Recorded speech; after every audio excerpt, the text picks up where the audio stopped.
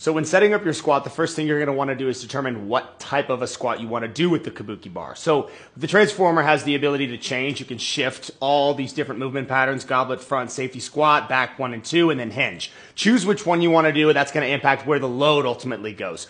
Once you're there and you've got it set up, I use a monolift system when I lift, which is just an amazing way to keep everything safe. But regardless of whether or not you're using one or a normal J-cup, you're going to want to get yourself in the same varying position. So I start at the ground. I start with my feet. Determine where your squat stance is before you even lift off the ground. From here, I take my hands onto the handles. I pull and I retract my scapula, and I engage my anterior pelvic tilt. So now my low back and my upper back is tight. From this position, I press straight up.